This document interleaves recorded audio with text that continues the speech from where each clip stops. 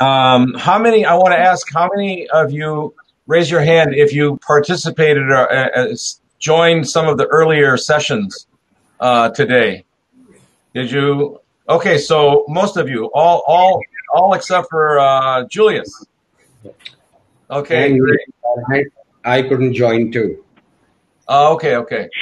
Well, this session today is the roadmap for India's transition, and it's meant to be a summary session, kind of wrapping up and looking back at the topics that have been discussed for today, pretty much all day. I mean, Frank started his day at 4 o'clock this morning here in Zurich to be able to dial in, and he's still going, and I don't know when he's going to end, but if you've been to his other Horasis events, you know that they go well past midnight, and they start at 6:30 the next morning, so Horasis is not a place to catch up on your sleep. So I made a couple of notes. I sat in on a number of the sessions today, and I thought I would just quickly recap a few of the highlight items for those of you who were in or those who were not in. And then I'd like to come back to what we talked about at our rehearsal, which is for each of us to introduce ourselves. Hello, Shiv. Welcome. Okay. Glad you joined. Hi, Shiv. Hi. Hi, Shiv. So I will sort of recap a few of the highlight items that were discussed during the day. And we should keep those in mind as we make our remarks in this session about the roadmap for India's transition in light of the comments and the concerns that were brought up earlier in the day. So some of those, obviously, the highlights that we all know about, the economic slowdown that's been happening well before COVID, and then obviously leading into COVID, which is having a devastating effect on all countries, some more than others. India has been managing better than others, but there's still concern about how it's going to impact India. The other major topic was the mess in the U.S.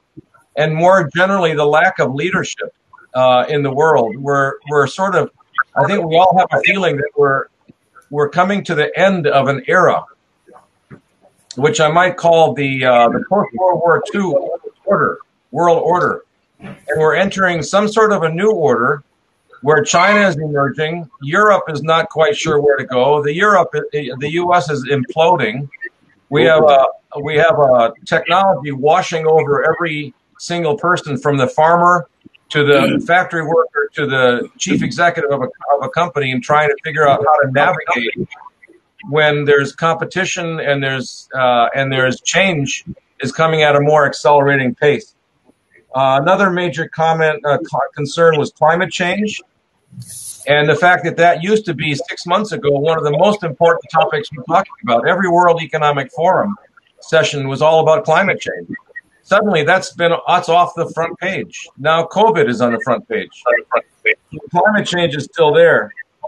Another major topic is the geopolitical world we live in and the trade wars and the need to be able to bring solutions to a lost world.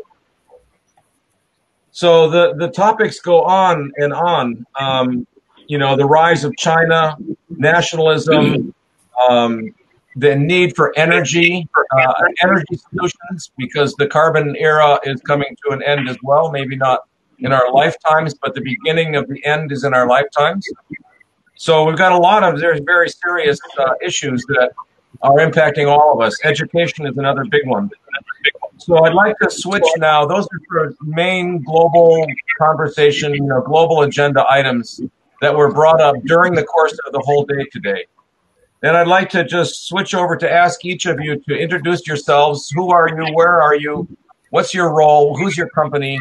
And what perch do you sit on the tree? Are you in government, academia, business? And what's your sort of passion and your wish? And then from there, when we finish up with the last person, we'll get into a more open discussion. So first of all, Sam, can you introduce yourself, please? And go. So firstly, big thank you to Dr. Frank Richter for getting us all together on this platform. My name is Colonel S.M. Kumar, and Sam to my friends. And I'm the co-founder of MitKat Advisory. and India and Singapore-based risk consultancy. Geopolitics, national security, and entrepreneurship are my areas of interest, and I'll briefly touch upon these. John, do you want me to take up my points now only, introductory remarks? Yeah, now, yeah. Okay.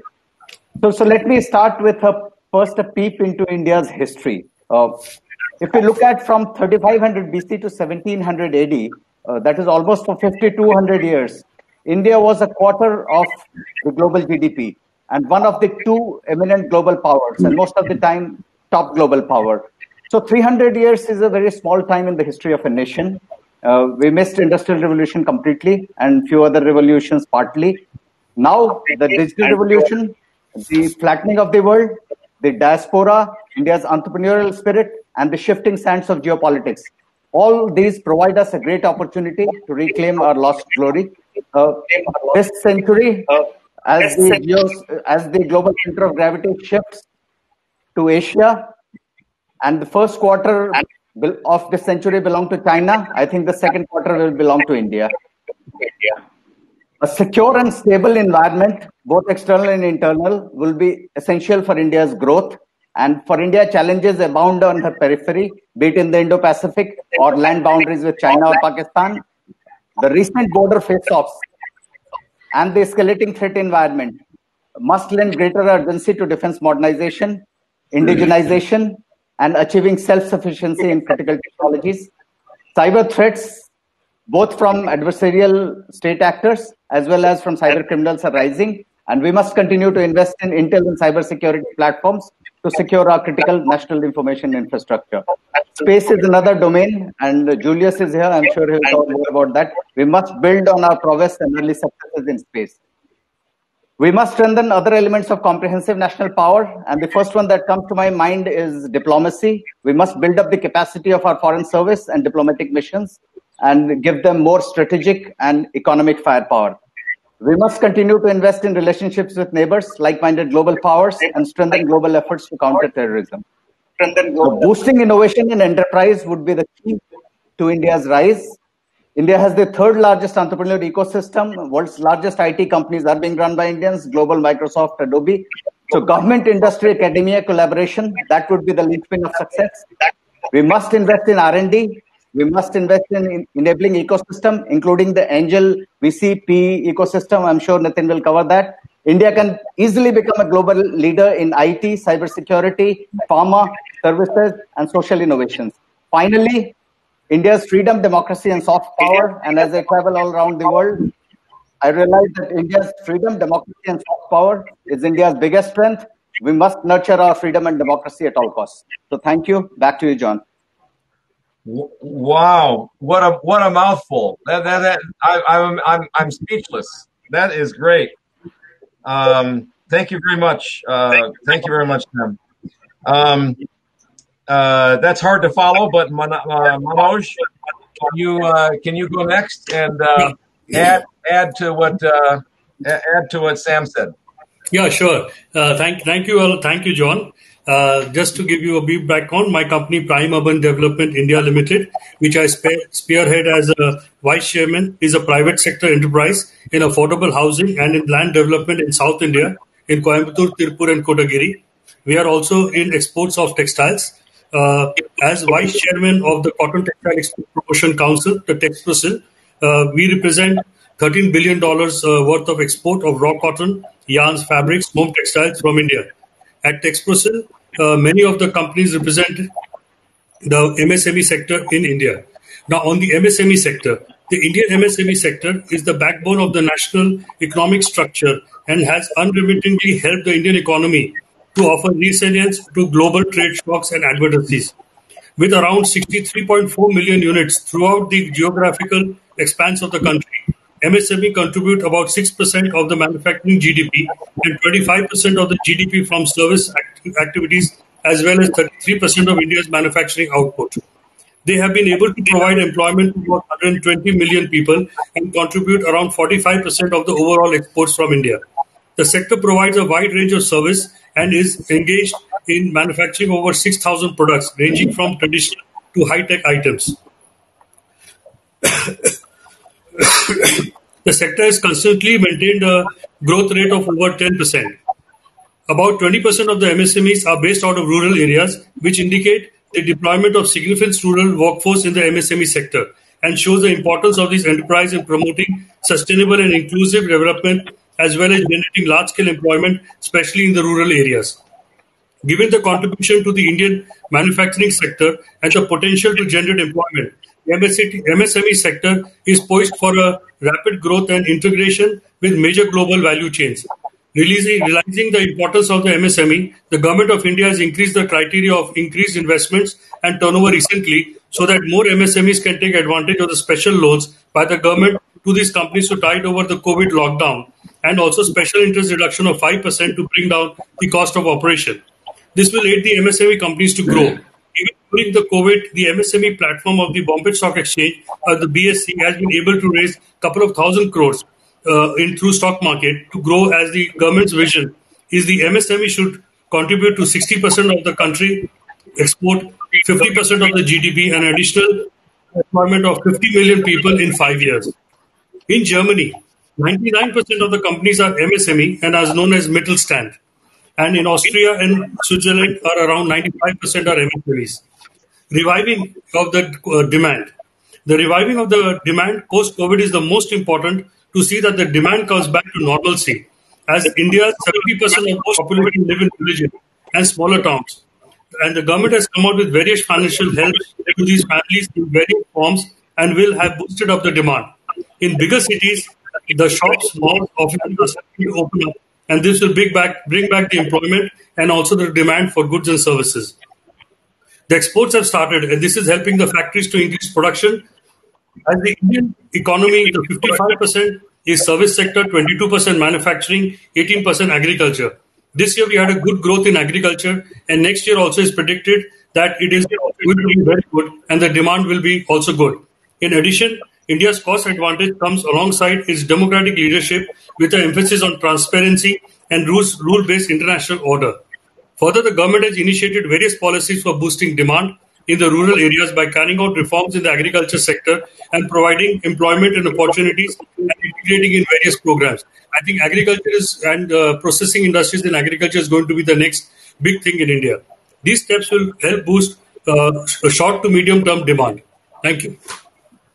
Thank you very much, Manoj. That was very interesting. And I can see, I think that India probably has a lot to teach the world in terms of SMEs are such an important part of the Indian economy. And you're right with your urban development activities in the middle of that. And so maybe that's a good transition for us to go over to ask Balaji.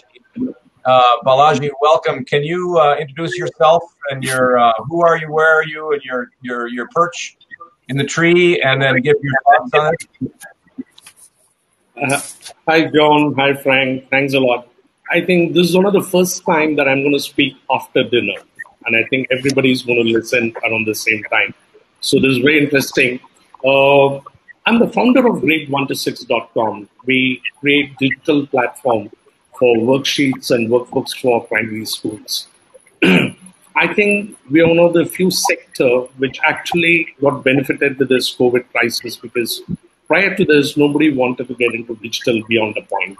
Now there is sudden demand, and suddenly from the March 2020, there's been schools and teachers and parents from all over the world trying to reach us and trying to get our resources.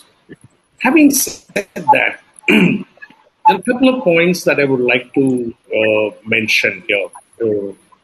The education industry globally has been affected big time, especially in schools. We do not know when the schools are going to start. August, September, October, we don't know.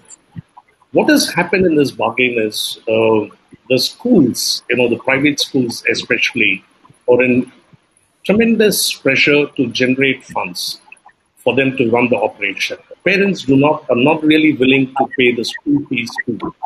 And there are not many resources that are available for students, especially in India, probably in many countries in the world. Digital resources, nobody was prepared for this. So this has brought the whole education industry into a big problem, and probably an advantage to the edtech leaders who are probably leading the world right now. It's a good thing. I think somewhere going further, things have to change. and we're looking for some positive decisions from government across the world in terms of edtech policies and ensuring that all the online education is properly recognized and the government supports everywhere. With these points, I think I would like to leave it to the group to take it to the next level. Okay, great.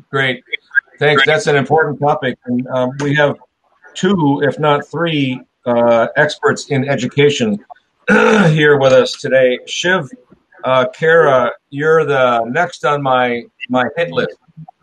Okay. Can you introduce yourself? I know you're an esteemed source of wisdom across India, and we're delighted to have your comments today. Can you introduce yourself and what you're doing, your company, and then give some comments about the roadmap for India's transition? Okay, thank you, John. Well, I come from a business family. We had coal mines in India, and the government nationalized, so we came on the street. So I left India 45 years ago, went to US, initially went to Toronto. Since I'm not that educated, I'm a BCom certificate failed a lot then, so I started life with a bucket in my hand, washing cars for 2 years, door to door. And gradually, I was selling vacuum cleaners in the evening and then got into selling life insurance totally by accident. God was kind, moved on to the US, eventually got into 3 businesses. I bought out a company out of California in 1984 and started the New Jersey operation with no clients. I sold my company close to 500 clients. Now, that is my background here. Now, coming back, I've been involved into the learning and development for the past 30-odd years. And I do corporate training, leadership training with many Fortune 100 companies. But for the last 5 years, something has very changed drastically in my life. And that is that when I do corporate training, I tell my clients and I tell everybody there today that what I am doing here in your corporation is repair work. I am repairing. Now, if you prepare them, you won't have to repair them. Now, where do you prepare them? You prepare them in schools and colleges. Obviously, they haven't done the job right. So we created a whole program called Prepare, Don't Repair. And for postgraduates, we created a program to create leaders who can manage, not managers who cannot lead. I repeat, to create leaders who can manage, not managers who cannot lead. And because today, all over the world, this is global, people are finding very difficult to get good people to work. Very difficult to find good people. Then you can ask the panelists. And therefore, we created a whole program, and we're creating one for schools online. And we just partnered with James Cook University from Australia, the Singapore campus, to start out a leadership program for them. But the most important thing is that Mercedes, who's my client, there's a senior executive wrote an article that things are changing so fast that products are getting obsolete the day they're getting launched. I repeat, products are getting obsolete the day they're getting launched. And knowledge is getting obsolete within 2 to 3 years. Engineering graduates, by the time they get to the 4th year, what they learned the first year became obsolete. Medical graduates, by the time they get to the 4th and the 5th year, what they learned the first became obsolete.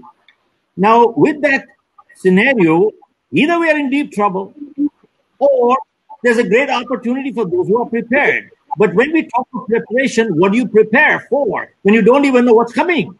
When we don't know what's coming, how do we prepare for the unknown? So here is something happened, and which is literally changed my life, and that is I started penning down an article because everybody says the only constant is change. Only constant is change. So I started penning down an article. Is there anything else in this world that is constant? And my answer was, and there are 3 things that are constant, and they are 1, and if we master the constants, it doesn't matter what comes in the future, no matter what. We can face every technology change, no matter what. And what are the constants in life? There are 3 things. 1, people skills.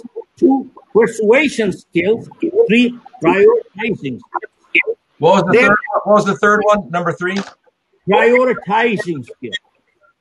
3. They have never changed. They will never change. Go check our parents, their parents, their parents. All over the world, we are hired for our skills, but we are fired for our behavior. Yes, no. And two, all over the world, we don't have business problems. We have people problems. And when we take care of our people problems, most of our business problems are automatically resolved. So this is where I put my trust and came back. And the other day, a school principal hosted our webinar with 22,000 principals all over the world. And the biggest thing, they said, what kind of education do we need in our schools and colleges? And my biggest thing was emotional intelligence, EQ, which is way more than IQ. And there are two things that are crucial. And they are, one is attitude and two, values. Go check out all the top executives all over the world. You ask them one thing. If there was one thing you would like to see change in your organization that would make you more productive, what would it be? And everybody said attitude. If our people had a better attitude, with better teamwork, better quality, everything would go up. And that is where I looked at the education system in Denmark, in Japan, and there they stress a lot on people development. And now when you talk of India, when we talk of India, see, one thing I'm convinced, how do we measure progress in a country? It is not by the industry or infrastructure. It is by the quality of the character the country is producing of its people. And sadly, we're not. And that is one major thing that I'm looking at. And number two is there are major challenges taking place in India. And the second biggest challenge they're facing is population explosion. Are you aware population explosion? You see, 1952, India had a family planning program, which failed. Now, people aware that Hong Kong had a two-child policy. Iran had a two-child policy.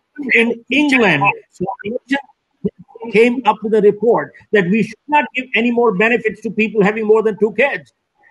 See, India has to, the crime situation, education, shortage of supplies, the healthcare problem, everything related to population. Are you aware that India has 55 children being born per minute?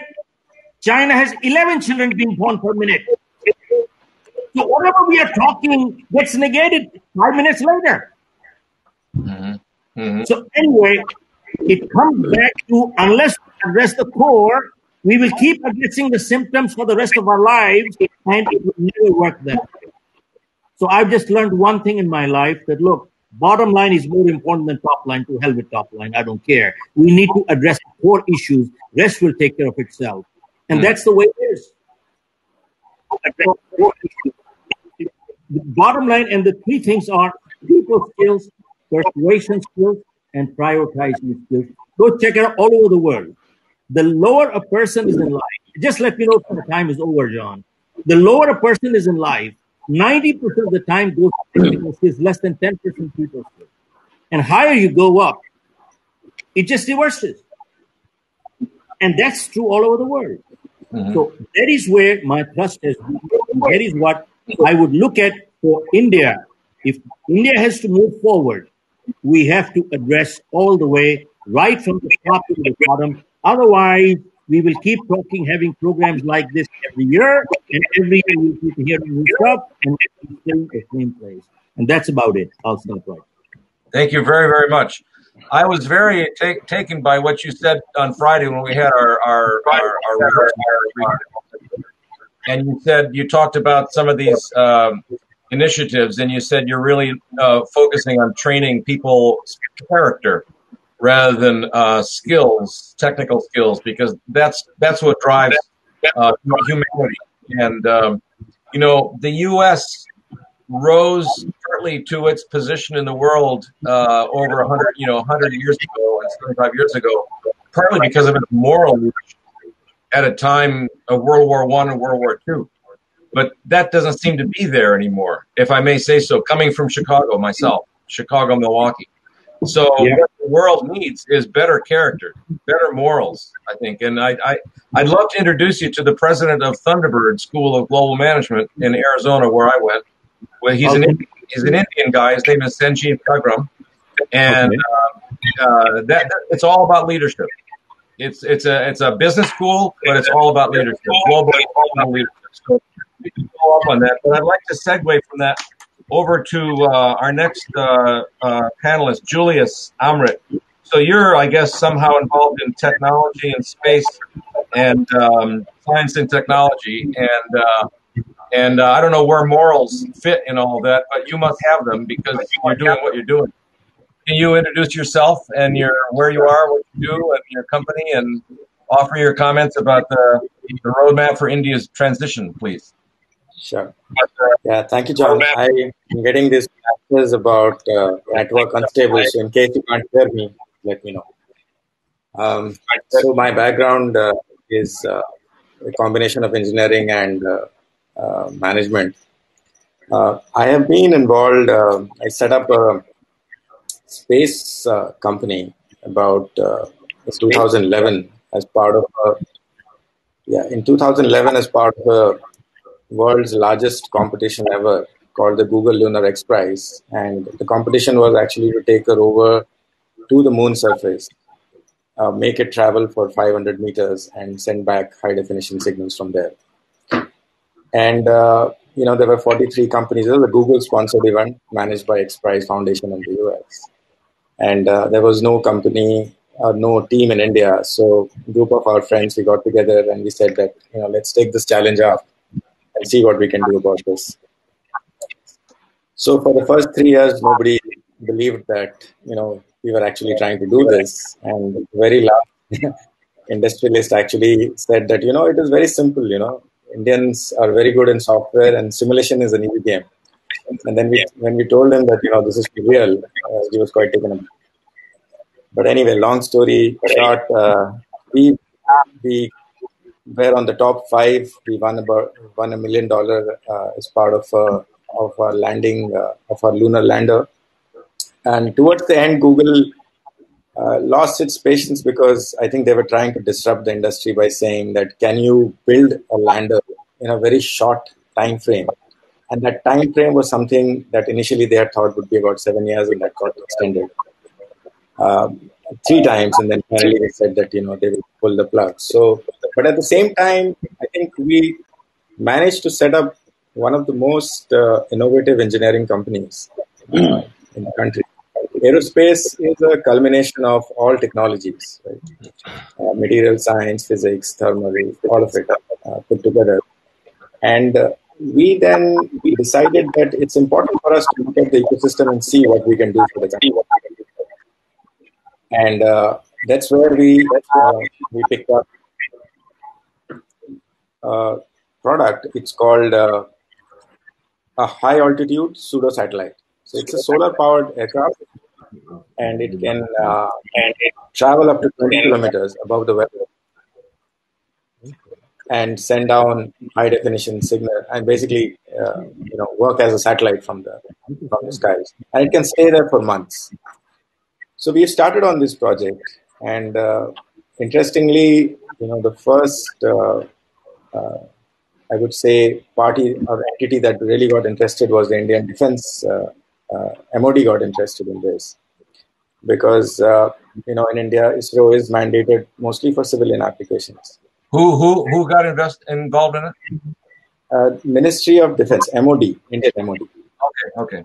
Yeah. So via one of their agencies. So ISRO is mandated to build satellites, and the space, anything above the horizon line is basically considered to be space. And there is this whole area of near space, which is very interesting as far as science and technology is concerned, and we are building this product. Now, what's important about this is not the platform per se, but the fact that this is happening out of the country. The fact that one of the largest spender of Indian R&D, which is DRDO, does not have a program in this area. The fact that National Aerospace Labs, some of the largest mandated agencies in the country, has not really done this, but there is a private party that is trying to do this. And this is where, ultimately, I think I would like to dovetail this into what I think is the roadmap. And the roadmap is that we keep talking about brain drain and why Facebook has not come out of India, and why Google, there is no Google in India, etc. The challenge today is that if you look at Facebook, if you look at Google, if you look at large pharma companies, the technology that they use ultimately was invested by the US government. So it is the government which is building the technology, and it is the private enterprise which is actually able to take this tech and create a very large impact. 90% of technology in Google was eventually funded by the US government, whether it was NASA or AFRL and the likes. And if you were to look at it from what is really happening in India, we have two very large agencies, the Department of Science and Technology and the Defense Research and Development Organization, which carry the bulk of the budget for R&D in the country. And the interface with the private enterprise to unlock and realize these technologies and let next generation technology come forward is important. So in a very, very large sense, it is the investment, and there is a direct correlation between development of any country worldwide and the investment in science and technology. And this is known. I mean, this is not new. I mean, this is on for decades now. And the best example and unfortunate example of what we really see happening is what is happening in China today.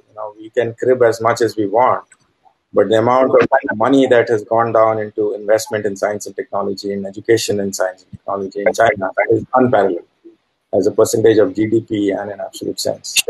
So where I'm coming from is saying that there has been a very large thrust towards Startup India, which has galvanized the youth to look at an alternate form of building careers and business. That has to now work with budgets of the government, and it is important that, and there are a lot of models worldwide, whether it's Israel, which has been very successful in doing this, and the US, of course, very large funding available. But the Indian government is the largest spender as far as R&D in science and technology is concerned. And why is that money and that R&D not really reflecting on the ground in terms of solutions? Why do we have to import ventilator technology from NASA? And why do we have to find solutions for environment and irrigation from outside? And it is all happening, and these are elements and pockets of these things all around. Okay. So I think what's the point that I'm trying to make here is that Indians, the DNA is entrepreneurial. We produce the world's largest number of science, engineers and doctors in the world. We have the money to do it. There is a requirement to be able to build policies around how startups can participate with the government and how they can get involved and engaged in actually creating enterprise. And this is not about leadership. There is enough. I mean, the same leaders who are now, running Fortune 100 companies right now are all Indians, and that kind of talent and technology is available here. The issue is that the policy and the glass ceilings don't allow these individuals to come out and create impact. And this is a fundamental point, as Sir was mentioning. So, if I were to summarize this, I'm essentially saying, the way that India can transform and transition out of this whole place is the right use of technology, investment in science and technology. And the way that this can move forward is that the government has to play a very active role in ensuring that the large enterprises created by the government is able to interact with the startups and leverage the funding and the capital investment done by these companies over time. I would love to follow up on that with you a little bit more offline. I came to India about 8 years ago to found an accelerator in Bangalore, and I wound up investing with some friends several $1 million into startups, Indian startups, and I'm still on their boards. And it's a difficult challenge to build an ecosystem to get the money and the talent and the opportunity all together. But it's really the way of the future. But we have about 10 minutes left, and I want to get Rajiv to come in for 5 minutes and Nitin to come in for 5 minutes. Rajiv, can you go next, please? Introduce yourself and what you're doing and your perspectives on the roadmap for India's transition. Sure thing, John. Thank you. And after Sam, Manoj, Balaji, Shiv, Julius, etc., I think I could get done in about 30 seconds flat because there's hardly anything left for me to speak on. Once again, my name is Rajiv Ahuja. I represent a company known as Startek. I'm the president. We're an American corporation listed on the New York Stock Exchange, present across 13 different countries, employing about 45,000 people, and a significant amount of that workforce resides in India.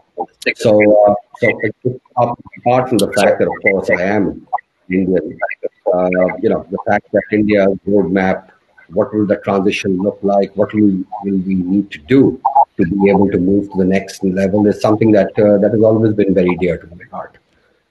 So I will not repeat all that has already been said. I think the two broad points that I would like to make, in addition to whatever has been said by my fellow panelists, is firstly, let's talk about where are we today. I mean, COVID is the buzzword, and it's paralyzed countries, it's paralyzed governments, it's paralyzed economies, it's paralyzed life to a very large extent. And the same holds true for life in India. I just think we need a centralized nodal agency on the lines of FEMA, which supersedes 29 states, 7 union territories, pulling and pushing in different directions to be able to take care of such today it is a pandemic, tomorrow it could be an epidemic, it could be who knows what comes next. But so you mean something that's like a new world government in a way? No, a slightly different way of governing. Our governance model has to change, and I'm going to dwell on that for a moment or two more. The headline here being, our politics needs to get better. Today, our politics has a direct impact on national security. I think Sam touched on that. Public policy, a number of the other speakers spoke on that, which in turn goes on to impact how the common man leads his life. And the quality of how we run our political system, I think, is being totally misused on the lines of the fact that we're the world's largest democracy. In fact, in my opinion, and this is a personal opinion, our democracy is probably our biggest impediment to progress. And I'll give you one very quick, very small, granular example, John. I mean, the rest of my fellow panelists will be able to relate to it very easily. But let's assume there is one of New Delhi's busiest traffic crossing points where there are about 100,000 cars that have to idle and cross. And the authorities decide that they will build a flyover there so that it could reduce the commute time, it could reduce the idle time, and in turn reduce the kind of fuel that we burn. And then somebody goes and files a case in the courts. And the courts then take 7 to 10 years to decide the case. I mean, look at the millions that suffer on account of us being a democracy. So while I pride myself in the fact that I am a part of the world's largest democracy, but I do think that democracy is being misused also. So we need to change our governance model. That's point number one. Then the other thing that's really close to my heart, and I think it will play a very important part in how our future will look and how we define the future is how do we go about building capacity? Capacity when it comes to infrastructure, and capacity when it comes to skill development, because the world that we live in today is going to look very different a few quarters or say a few years from now. Are we ready to take on that new world. And I think that was the point that Shiv was trying to drive home on skill building, etc. And I think we've got to get far, far better at it. So that's where I'll leave it. You had promised me 5, and I'm giving it back to you, John, so that the last speaker can get his share of airtime. Great, thank you. Very, very thoughtful comments. I'm completely with you. That's good. So Nitin, we're running at the end of the line. Last but not least, can you introduce yourself and what you're doing at Merlin Group and offer your comments on the roadmap, please? Yeah, sure. Thank you very much, John and Frank and all the panelists. It was a great insight hearing everything. I'm Nitin Datta. I am at the Merlin Group. It's London-based. We are a manufacturing facility and we do consultancy. And we are manufacturers-based, and hardcore manufacturing means we don't outsource the manufacturing. We are manufacturers ourselves. That's why we give consultancy in manufacturing to move ahead in the roadmap. And our specialization is into defense, food processing, and we do a lot of work in aerospace. And that's our bread and butter. And mostly defense work is our hardcore business. In that case, we do a lot of reporting as well, which involves a lot of procedures, and it's a very precisionate manufacturing. So importing is also always in a precisionate manufacturing. It has to be very, very, very precise. So we have expertise in doing that as well, getting remote operations done, then delivered and tested. And those things are basically used in all the electronic systems, which can be traffic management systems to all medical systems. For which R&D is done in Europe and manufacturing is done in Far East, which includes India and China at primarily phase. India 80%, China 20%. That's my history. So it's a great insight heading to all the panel. Let me jump in quick. I see a notice on my screen here that says we have 10 seconds left. I don't know if we're going to get cut off or we're going to continue. 4 seconds. 3 seconds. It might end. The world may come to an end. Yes. Okay. So we can keep on talking. All right. Okay. So, we can talk about ourselves and we can just talk and summarize the topic. I'm sure it's going to go ahead. I think the only idea is the thought should go ahead. So I will not take too long. So that is my history. So I think the roadmap of India's transition, as we discussed, John, and my basic contribution, which I have expertise, is in FDI, foreign direct investment, and mergers and acquisitions, which I've been doing for the last 12 years. So my point of view is, after COVID, transitions have changed.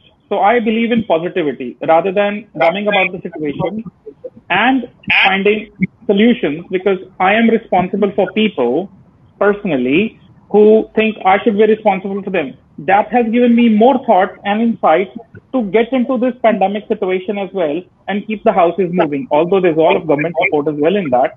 So what I feel is, in COVID, we have learned new learnings how to move ahead. So with regards to India, what I think is already, we don't talk about this, but already huge corporates are playing their role. What is happening is they are helping, like Manoj said, MSME and SMEs need survival money. So all the big corporates, if you think, they have a policy at the moment, not due to governmental pressure, on their own, because they say, because we work directly with all the business houses as consulting, getting things moving on the ground. So my point is very simple. If the big corporate let the MSME and SME survival there, because in this pandemic, there is no possibility that nobody can survive alone. So we all have to survive. So let's put it like this. So the bigger corporates are giving orders, letting the ecosystem move in this pandemic as well. And this is a very positive thing for India. I'm just concerned about the positive things and the way moving ahead. So obviously, MSME and SME are getting survival from huge corporates, and we have heard the talks as well. And systems and ecosystems are moving even in this scenario. Technology and AI digital is a new normal, which of course everybody knows. And if you think about positivity and foreign direct investment, the biggest company in India got the biggest funds in the world when everything was under lockdown. And this is no hidden fact. During the lockdown, a huge, humongous amounts of monies were arranged. And one of the biggest corporates in India has one venture, which they can see we are on a debt-free platform. Of course, the work must have been going on for the last many years. But, conclusion happened this lockdown. And imagine nobody flew out of the country to deal with the scenario. Everything was done. So more digital technology is being used to close deals which were unable thought that we need a boardroom meeting. So we don't need a boardroom meeting now. That's a new learning. And we are moving ahead. So survival can COVID has to be done together, not alone. So that is a new learning. That is a way ahead. So, if we think about COVID, people say it has been stopped and stuff. So I would like to touch a few sectors which I think they have grown or grown more. Agriculture. So agriculture is one thing which has not been affected by COVID all throughout the world. Agriculture has remained constant, even gone better in some areas. And we are not talking only India, we're talking everywhere in the world, and India has taken a lead. So agriculture, pharma, of course, we all know. Defense, and that is a very, very, very sensitive sector in the world this time. But defense, because I'm in defense, so I can proudly say you that defense has not been affected at all. And so has been aerospace. I'm sure Julius will agree on that because he will have a bit of more insight. And food processing industries have not been affected. So basically, industries which have been affected, which has, of course, has a traffic jam effect, one car has stopped, so, 10 cars behind that has stopped. But industries which are basic are running. That's the new normal moving forward. Yes. But what I want to say is the road ahead only lies in moving together. So when somebody comes, when a corporate comes and asks me, why do you want to invest in India? We have lots of problems, lot of political issues, lot of geographical issues. Sometimes, and I even find myself, there are a lot of logistical issues. So one thing which needs in the India's transition is logistics should be improved. We talk about this a lot. We have been talking about this a lot for the last 20 years. But it's coming to a point that they are moving, but not at that pace like other countries have the logistics there and simple. So if you manufacture things in India, it's very difficult to move those things out of India. So that should be improved. That's another way forward thing I would like to say and suggest. And they are still moving. So logistics should be improved. Moreover, the thing is that people want to invest in India and corporates want to invest in India. Any stock exchange company in US, because I'm sure, a lot of, you'll be knowing a lot of companies, they want to come to India, and one-on-one discussion with them is, we have the huge consumer base.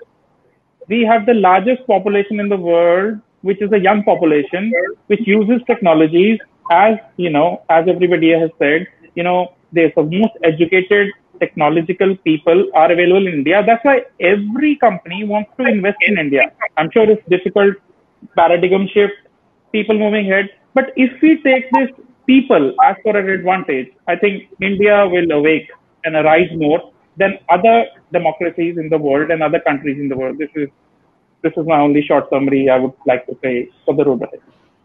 Thank you very much, Nitin. I agree with you. Lots of interesting learnings have come through this. Everybody from a different perspective: education, technology, FDI, SMEs on this panel. I wish we had another 2 hours to actually exchange viewpoints and learn from each other and maybe meet up and do business. I hope we can all learn from this. I hope we can all meet at the next Horasis India meeting. I'm going to keep everybody's name in my database, and I'm going to look you up. And I definitely want to follow up with you on different topics here. Thank you so much. We're out of time. Thank you for contributing to the Horasis India. Can you hear me? Yeah. I don't mind if you want to share my details or contact details, my phone number, and email with the other panelists. And if they don't mind, could you share that with me, including yours? Okay. I'll circulate among everybody. Yes. Yes. And a special thank you to Frank Richter for having gone through the hard work of creating this digital platform. I think it's got a great future, and it's going to help the world. Thank you. Thank you, everybody. Thank you. All of you. Take care. Bye-bye. Bye.